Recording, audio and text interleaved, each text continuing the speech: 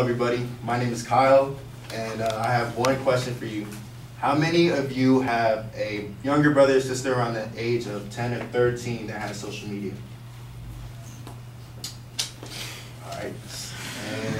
Alright, which brings me, then you must know about the dangers that lurk or that are present within social media. Which brings me to my main claim that exposure to social media at a young age provides negative effects. Through these supporting claims, 1, social media in turn leads to a greater risk of cyberbullying.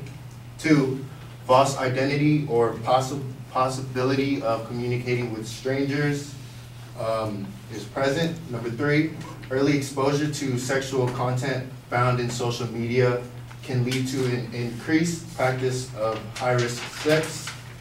And 4, the staying power of social media. Which brings me back to my first point.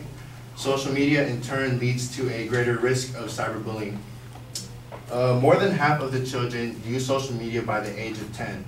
And social media such as Instagram, Twitter, Facebook provide an age limit of 13 years old, which is insufficient because of the things that are present that lurk within social media platforms. So cyberbullying grows in line with phone usage, which many adolescents or millennials nowadays possess a phone for, say, like contacting your parents in case of an emergency. So a research sponsored by OpenNet contained results that 46% of heavy phone users experience cyberbullying. Now, the definition of a heavy phone user is somebody who sends about 60 text messages per day. Now, that may not be surprising to many of us nowadays because it's normal.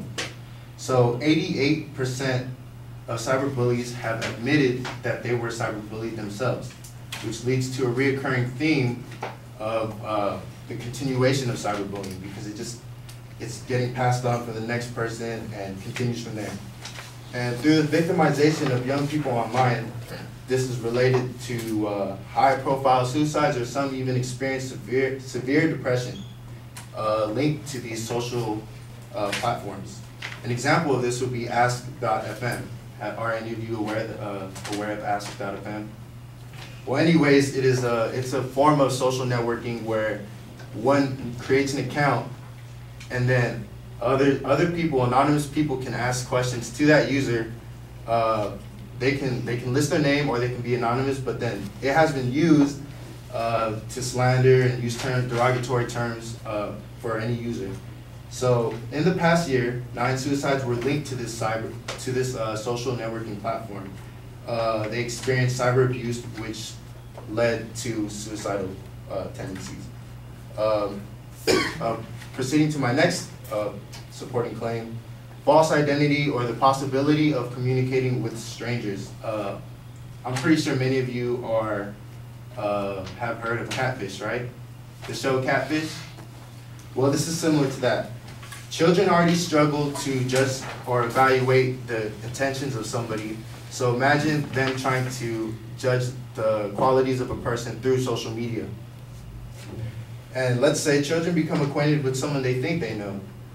They have the tendency to lead to oversharing of personal information, such as your address, your parents' occupation, which can, in some cases, it can lead to kidnapping or even, in worst cases, rape.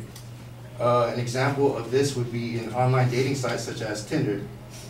Within the past 2 years, crimes linked to Tinder have increased 7-fold. Users are vulnerable to sex extortion. More than 400 offenses with connections to users on that app were reported to the police. So could you imagine the amount of people who didn't report it to the police that still remain on the app? So the present is still danger for anyone that uses Tinder, a social networking platform. Supporting claim number 3, early exposure to sexual content results in increased practice of high-risk sex. The exposure of pornography in Twitter is not prohibited, it's still allowed. And once it is retweeted, it is available for anyone who follows that user to see that pornography that has been retweeted or shared. According to a study conducted by Dr. Jennings Bryant, 66 and 66% of boys and 40% of girls admitted to wanting to practice some of the sexual acts they were exposed to in the media. So children who have sex by the age of 13 are likely to have multiple partners, abuse alcohol, or even drugs. This in turn could increase the risk of the spread of STDs and unwanted pregnancies to children at a young age. Finally, the staying power of social media.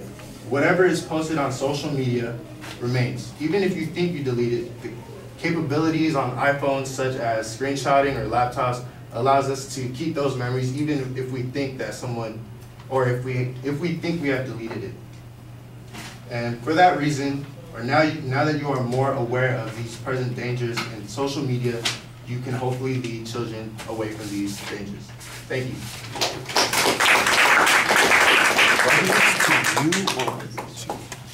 Well, I don't know.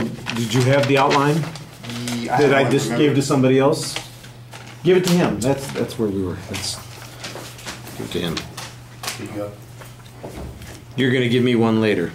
Yeah.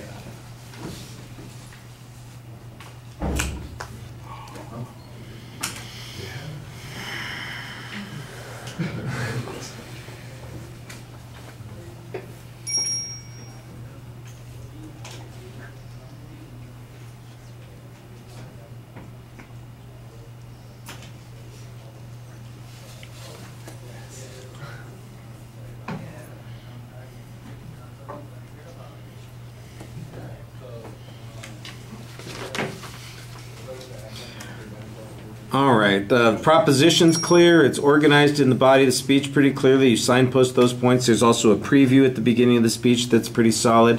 I'm not sure that there's a lot of...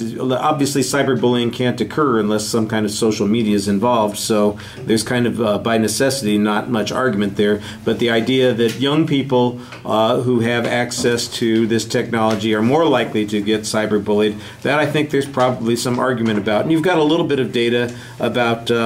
the age at which people are using the social media. You say half of the people using the one site are age 10, and that the rules for these sites are 13. I didn't see any demonstration that the cyberbullying that's taking place is at those younger ages. That's a little bit problematic. Later on, for instance, when you're talking about crimes that are linked to Tinder, I'm not exactly sure that 10-year-olds and 13-year-olds are using Tinder. Maybe they are. I don't know. I'm not on Tinder.